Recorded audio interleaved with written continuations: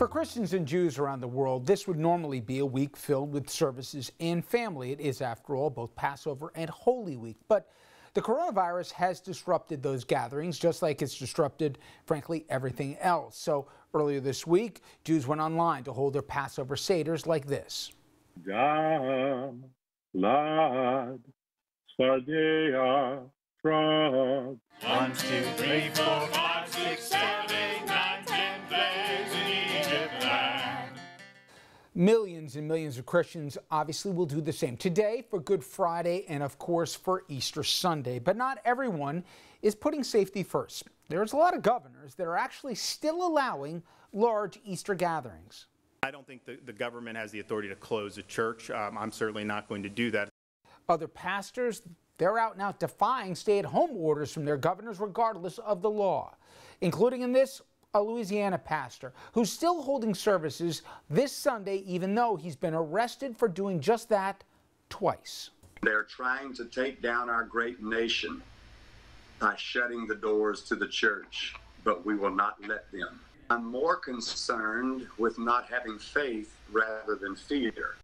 To be clear, you can have faith, but also respect health. But more importantly, there are others that are showing a different and a more practical path, including Pope Francis. He led Palm Sunday services in nearly empty St. Peter's Basilica last weekend, and he will do so again for Easter this Sunday. He is one of many religious leaders who say that doing the Lord's work this year means not going to church. This is one time when I believe that, frankly, we are doing God's will by not going to church. And right now, not being in public gatherings, if you will, is one way we can show love for our neighbor. For more, we're going to turn to Father Dave Dwyer. He's host of the Busted Halo Show on Sirius-XM Satellite Radio's Catholic channel. Father, first of all, Good Friday to you.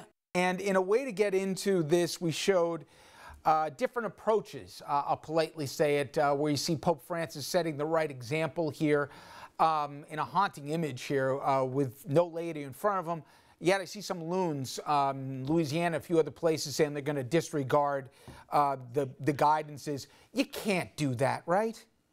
Yeah, I mean, if you merely just look at the example of what's happening all around the world, this isn't like a split decision. It's not like, well, you know, some people are going this way, some people are going this way. Within our own Catholic Church, pretty much every Catholic diocese, certainly here in the United States, is abiding by our governmental restrictions and those recommended by the CDC that we do not gather in groups larger than 10. And hopefully on Easter weekend, normally you'd have more than 10. So that kind of rules out gathering. In terms of Christianity, we're supposed to be other-centered. We're supposed to be thinking about the community, all of God's children. And this is probably one of the most poignant times that we can actually live that out and make individual choices that do, in fact, impact the entire world. And I agree with you that some people choosing to not do that seems more selfish to me than pious. You know, we make a joke. I'm not looking to start trouble today, Father, but sometimes on Easter and Christmas, we'll see people all of a sudden filling in the pews that you don't see them except for that twice a year. That said, I have seen a lot of people who are lapsed who are now looking to faith because of obviously the trying times that we're in. And I find it interesting. Early in the week, we obviously had Passover. You have Ramadan at the end of the month. There's a lot of commonalities that faith has and an ability to bring people together when there's more questions than answers.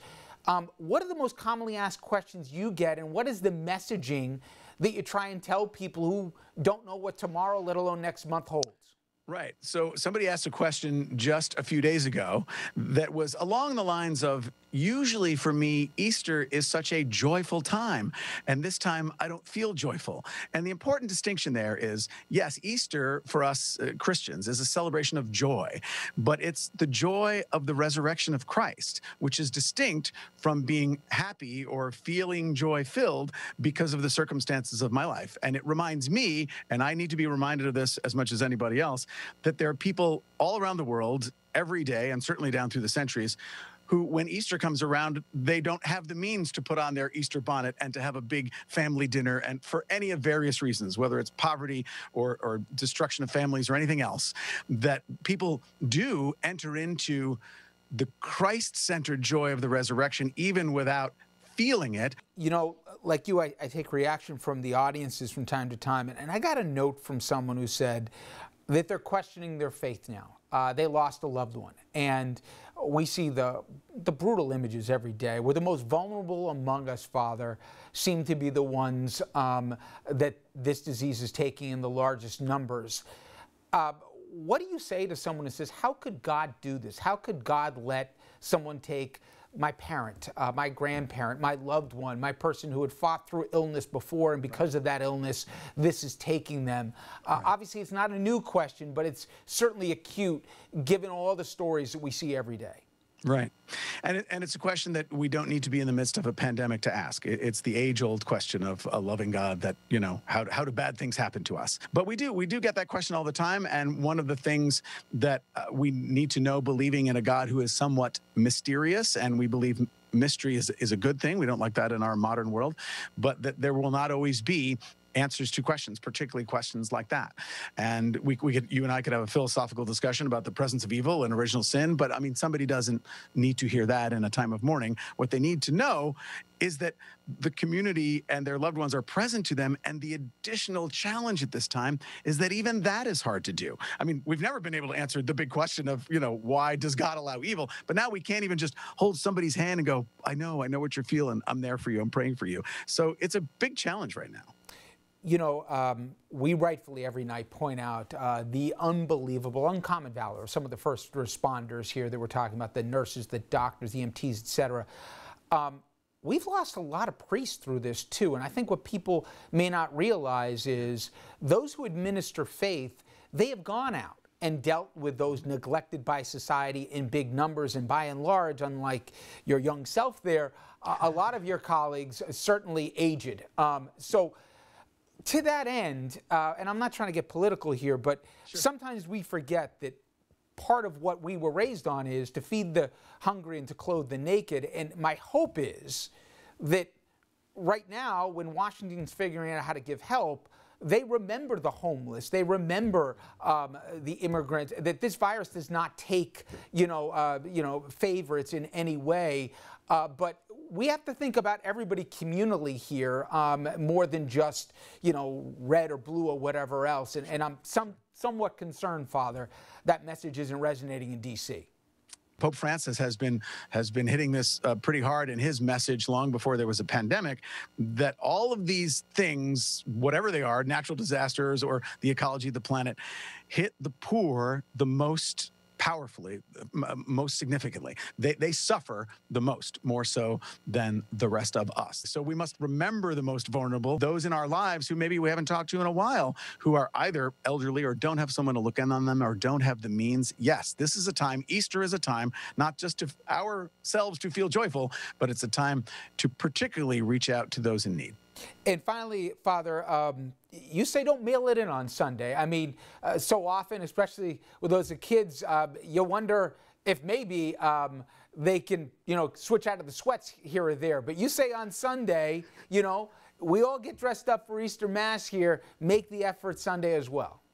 I have seen, this is actually remarkable, without us prompting, because while there have been pronouncements from bishops and even the Pope, nobody has really, not nobody, I've seen a couple bishops, but very few people have said something like, when you're watching Mass on your laptop, be sure to, answer all the prayers. But people are doing that.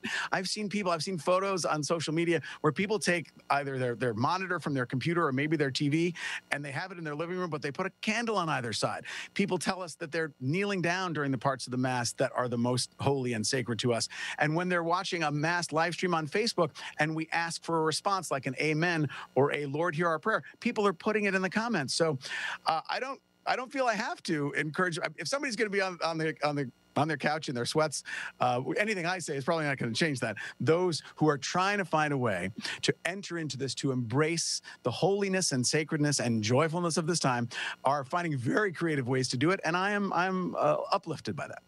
That's a great message, obviously, on a very important time for us Catholics this time of year. But Father, thank you so much. Be safe, and I appreciate the time. You're welcome. Thank you. Thanks for having me on. All right, when we come back, he was never elected, never confirmed, and he only got his job because he's related to the boss through marriage. But more and more, it seems Jared Kushner has been given control, unprecedented control, of so many of levers of government, including the nation's virus response. That all despite a host of complaints about the job he's already done. I'm going to be speaking with a Kushner biographer about that next.